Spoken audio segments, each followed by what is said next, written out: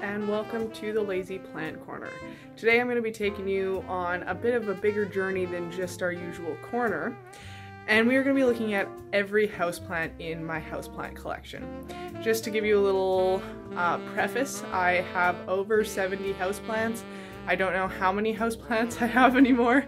I haven't counted, but I'll put a little counter at the bottom of the screen and we'll find out as we go along this video.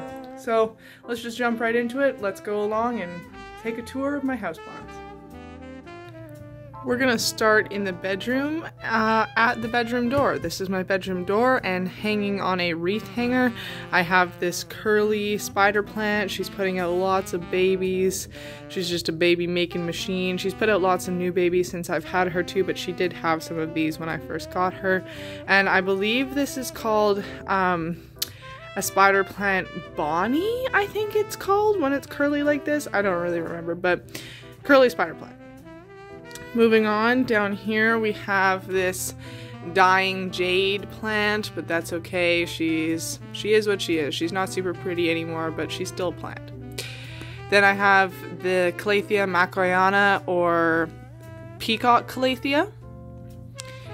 Variegated Maranta Leucanera kirchoviana, and you can see part of them isn't variegated, and then this back side is super variegated, including this half moon leaf, which is so pretty, and both sides of the plant have new leaves coming out, so I'm excited to see what that'll look like in the end.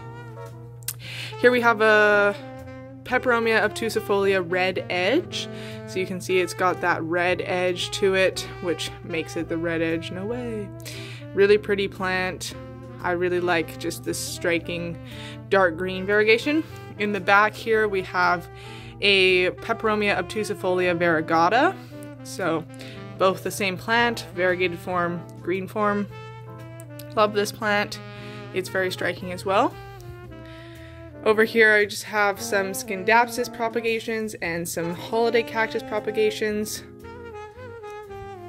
Here we have two of my biggest plants, my Monstera deliciosa and my Alocasia regal shield. My regal shield actually has a new leaf coming out down here. It's kind of stunted though. It's not putting out as much of power as it was. It's kind of stuck right here, but we'll see. Hopefully it'll unfurl all the way pretty soon. Above both of these plants I have my Aschenanthus. I'm not sure how to say it, but it's the regular lipstick plant. So this is just the green variety. Very beautiful. Those thick succulent leaves. I love this one. Down here we have, oh, there's me. Down here we have a plant that I rescued. This plant was 7 feet tall and $5 from Facebook Marketplace. I got it, I chopped it here, and then this is what's left over of it. This all is new growth from where I chopped it. It was just this stump for the longest time, and then it's grown this much ever since. So I love this one. I can't wait for it to get bigger. In the windowsill here I have, there's my car. I have this Senecio macroglossus, or trailing wax ivy. Moving along, here I have a bunch of golden pothos and jade pothos propagations, and another golden pothos propagation in here. Then here I have my coral cactus or succulent. This succulent is grafted. You can see right here, these are two plants put together. This doesn't naturally grow like this. Moving on to my cactus and succulent section. So here we have an aloe. This guy is just a big cactus. I don't know what kind he is. I got him off of Marketplace, but he's pretty great. This is my Burrow's Tail. I have been bringing this one back to health, and it's working and looking better and better all the time. Then I have my string of hooks.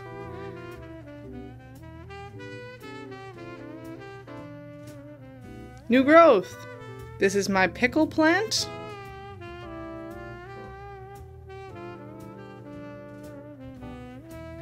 Bunny ear cactus.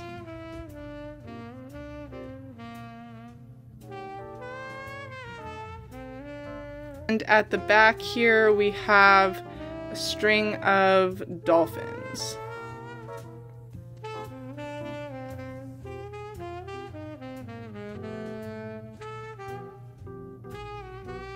Underneath this table, I just have 2 of these globe cactuses. I don't know if these are actually the globe cactus, but it's just these little round boys. I have 2 of them. One in this mustard container and one in this little chicken. And then here I have a grafted moon cactus that is slowly dying because it doesn't have any roots, but that's okay. It's still cute. Over here, we have a Bolivian turtle vine. It's a big trailing plant. On the opposite side of the bed from the turtle vine, we have a string of hearts, or a Ceropegia woodii.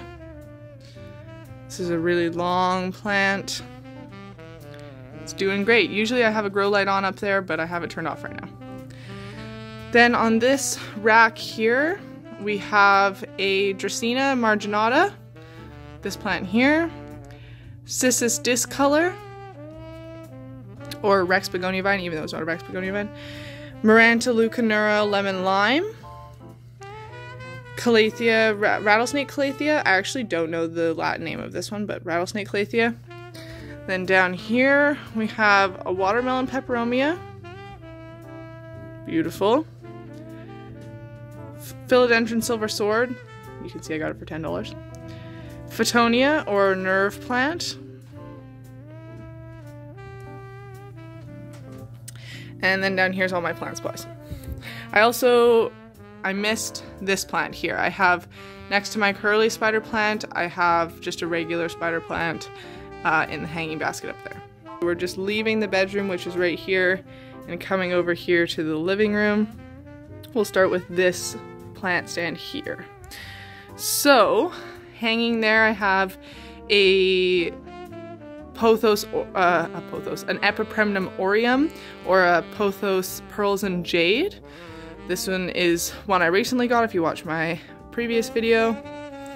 Then adjacent to that I have this golden pothos trailing, and then we'll go down here to the shelf. So first off, I have the Philodendron Narrow, or the Philodendron Jungle Boogie. It is putting out 2 new leaves for me, one right here and one right here, which is both super exciting.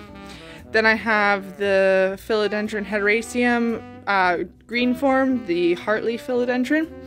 I have the Philodendron Hederaceum Lemon Lime back here. Scindapsus pictus exotica right here.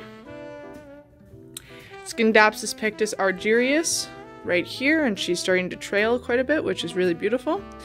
Nothing on this middle shelf because I'm working on it. And then on this lower shelf is most of my peperomias. So we have my Peperomia graveolens, Peperomia Hope, Peperomia incana, Peperomia Ginny, Peperomia rubella, Peperomia fairy ray or happy bean, and Peperomia quadrangularis or Peperomia beetle. And I know you can't see all of these super well because of the purple light, but if you want to see them more in depth, I have a Peperomia collection up on my channel. So moving to the left of this shelf, up here is another shelf of plants.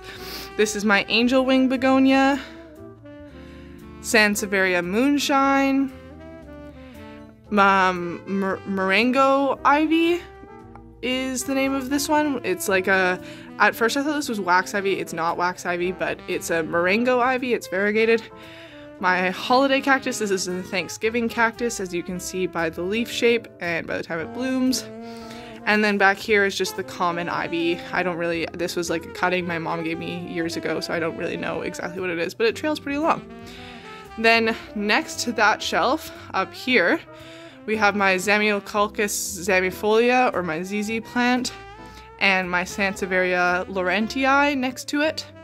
And then down here in this basket, which I just love the look of so much, is another Aschenanthus, or my black pagoda lipstick plant. And you can see that this one has that really cool vein pattern on the back and the front, and the dark color on the back of the leaves, which I just think is so cool. Some of the leaves don't have it as much. I don't really know how to boost that, but that's this area. Okay, we're moving away from this side of the apartment to this side of the apartment. In the corner here, I have my Ficus elastica burgundy rubber tree. This plant does not put out new leaves for me. I don't really know why. I have 2 grow lights over it. I don't know if it's not getting enough light or if it wants less light. I don't really know what its deal is, but Ficus elastica.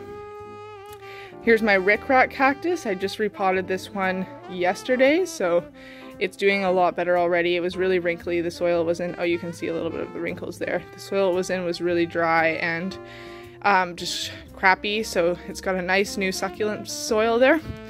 Here's my aloe vera and my dead Ficus benjamina. Okay, this shelf is going to be the hardest to do, but we'll work from the top and go all the way to the bottom. So first, in the hanging baskets, I have 2 here. This one at the back is my Guyonara arentiaca, or purple passion. Next to it is my neon pothos. And here is my huge sago palm, which I will never get rid of because I found it on the side of the road for free and I brought it back to life. So, yay. And then in the first shelf, we have my Marble Queen pothos, some String of Hearts cuttings, and my Tradescantia zebrina at the front. And then in the back, we have my Monstera adansonii, which is putting off this cute new leaf. On the side, I have my Philodendron hederaceum Brazil, or Rio, some people call this. I don't know how long I'm going to be able to keep this plant here because, as you can see right here, some of the leaves get bleached out from the sun and then they die off.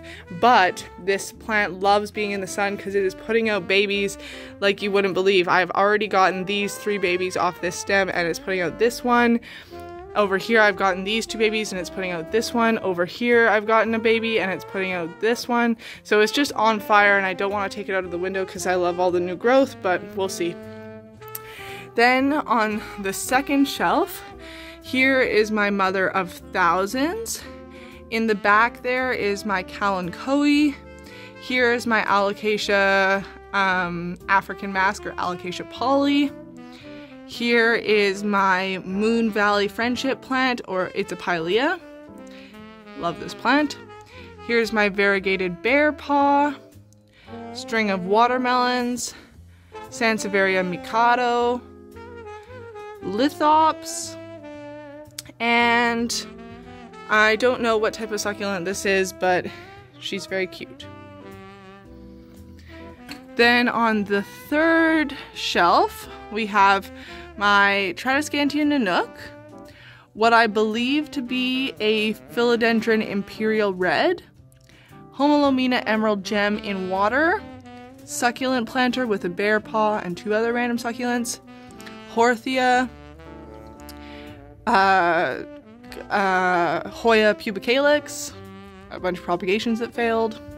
And then at the bottom, we have my Hoya carnosa compacta, or Hoya Hindu rope, my Ficus teneki. This is a Ficus teneki. That other one is not a Ficus teneki. This is a Ficus teneki, or Ficus variegata, I think. I see it's lost a leaf. Here is my Cordyline fructosa. Its new growth is just so beautiful. It's this beautiful pink and green color, and eventually the leaves darken up and turn this color, but I love how the new growth comes in. And I don't even like pink plants, so that's saying something. Here is my Euphorbia amic variegata. And here is my Rhaphidophora tetrasperma.